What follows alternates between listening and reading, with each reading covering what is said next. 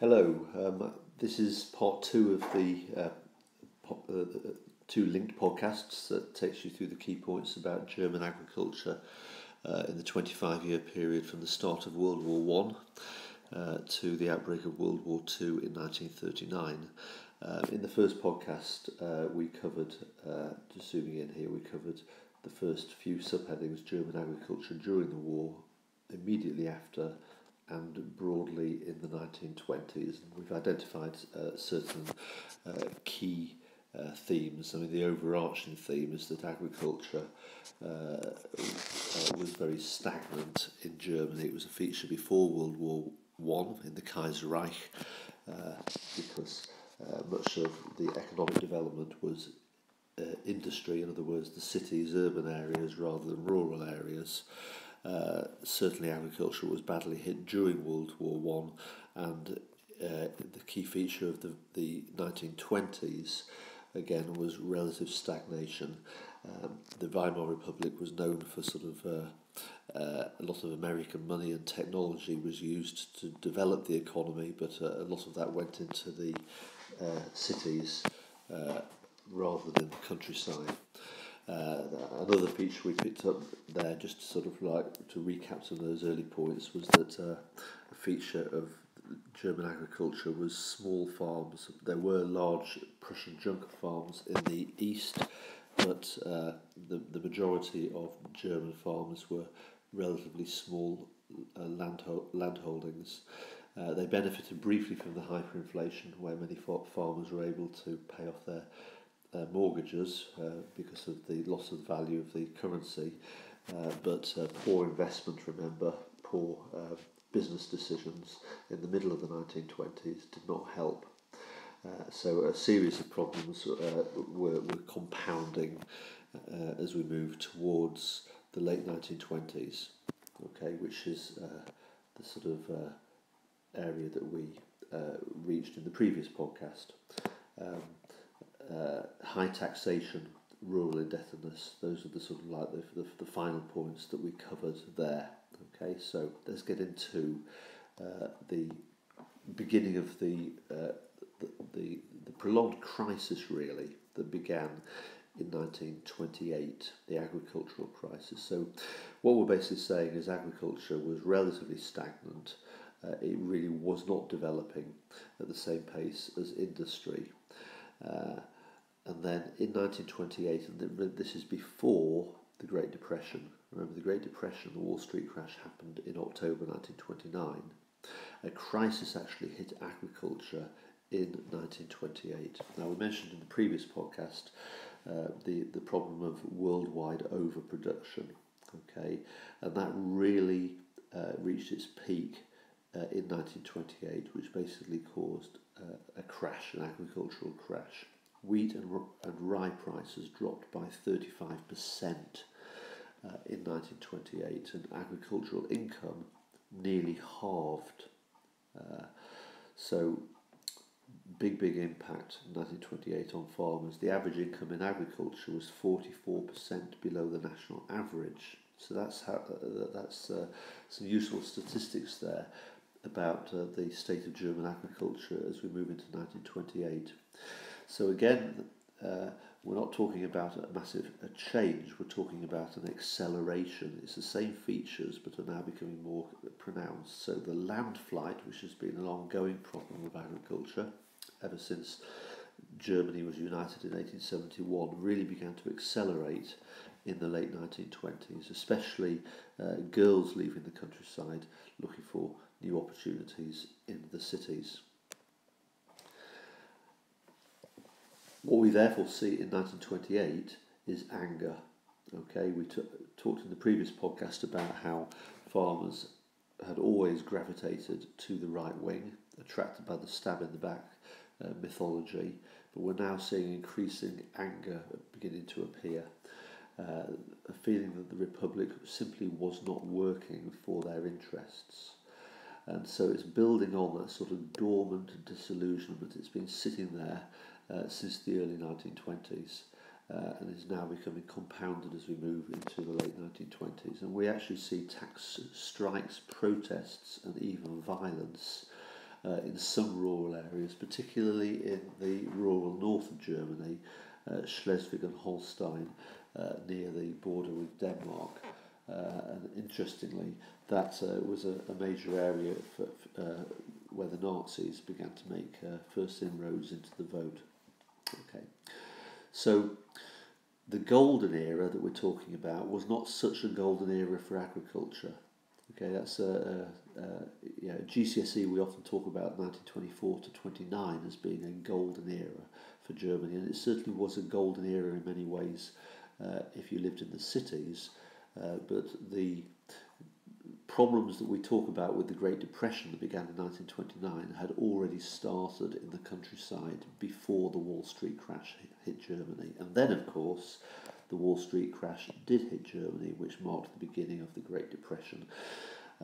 So the Great Depression began in October 1929, and it accelerated the crisis that had already started in the countryside. And of course, it accelerated it in the sense that it now became it became a crisis in the cities as well as in the countryside. So a lot more people were being hit. So a depression, remember, is the opposite of an inflation. So the key feature of the Great Depression was prices declined again. So that, in terms of agriculture, led to a further decline in agricultural prices. Remember, that's compounded by the fact there was very, very high taxation. And during the period 1929 to 33, you've got Chancellor Brüning, nicknamed the Hunger Chancellor, and his policy was an austerity programme where basically to pay for unemployment benefits, he increased taxes. So you've got farmers who are basically paying high taxes and a massive decline in the prices of their products on the market, and a collapse in international trade. So more and more bankruptcies. So that's impacting across Germany. It's in cities as well as in the countryside, but the process that's already happening in the countryside is now accelerating 1929 to 33. Brüning, on the whole, did not help farmers. What's interesting is one of the few ways in which the government did help was it offered aid to the big farms in the east. Now, what's interesting there, of course, is the big farms were run by the Junkers. Okay, and the Junkers were the political establishment that was sitting behind the government, arguably pulling the strings. Hindenburg, the president of Germany, was himself a Junker. So the Osthilfe, Eastern Aid Programme, in a sense backfired on the government.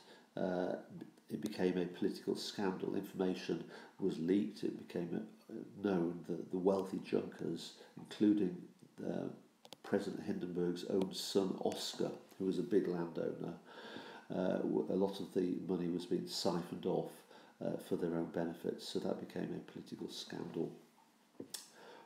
Okay, so the Nazis. The small Nazi party in 1928, just 2.6% of the national vote. What's interesting is, remember, 1928 is before the Great Depression, but this is the agricultural recession. Although on the national scale the Nazis were a very small party, they made their first gains in the countryside, in these depressed rural areas. I mentioned, for example, Schleswig, where the riots were. The Nazis made substantial gains in local village elections and regional elections. So although they weren't doing very well in the national Reichstag elections, they were making substantial gains locally. So they did especially well. We've mentioned Schleswig and Holstein, but also Lower Saxony, Thuringia, and Upper Bavaria down in the south. That was not accidental.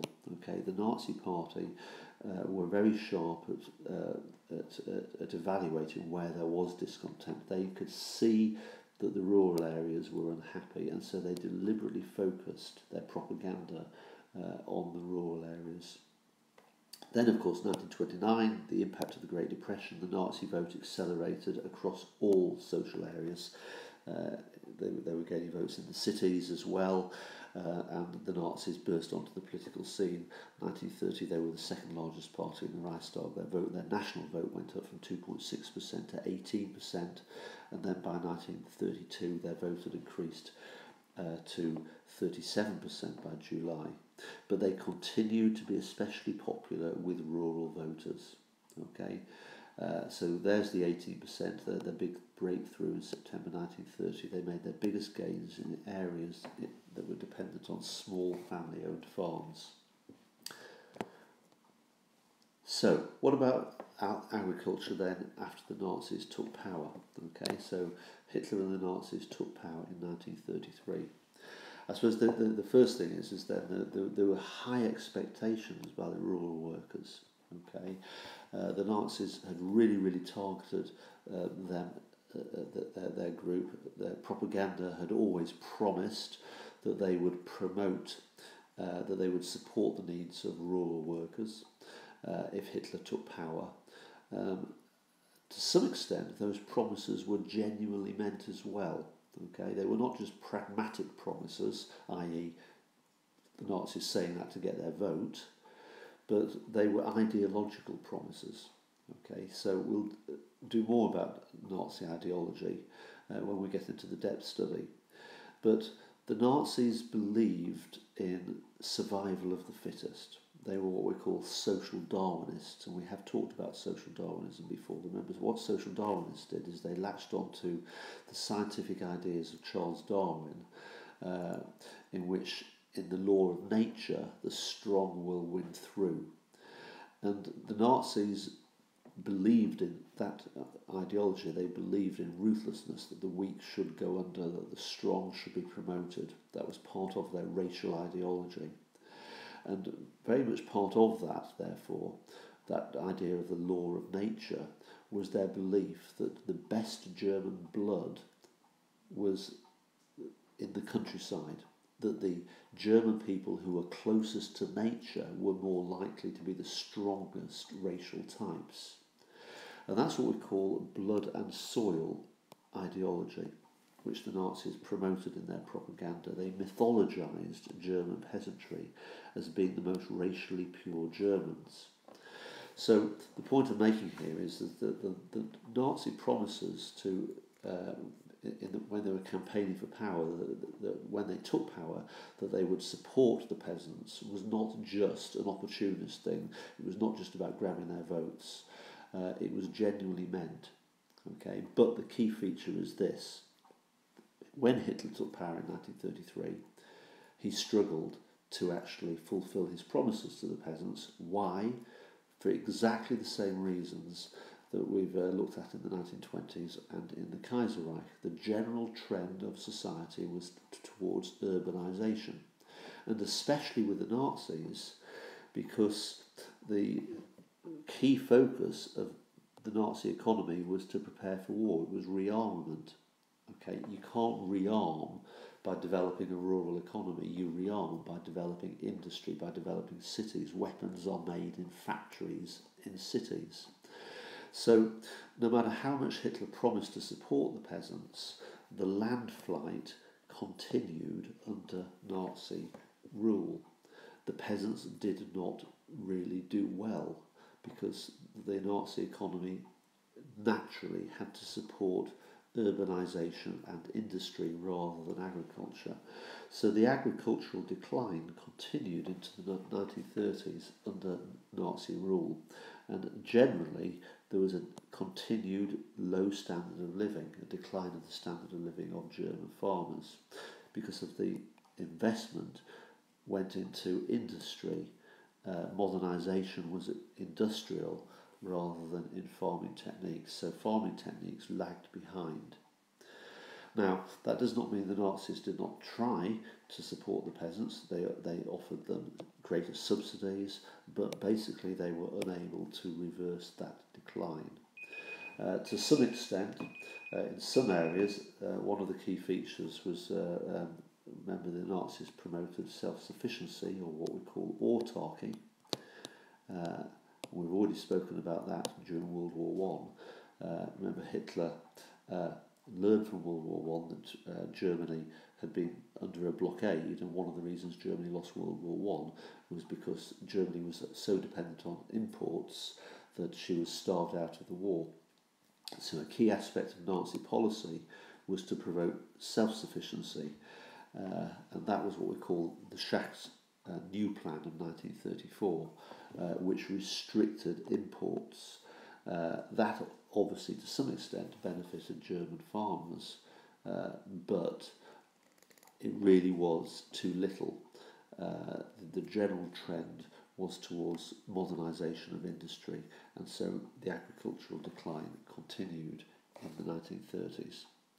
Okay, so that's an overview really of the key features of agriculture 1914 to 39. Obviously, if you've got any questions, please ask. Thank you.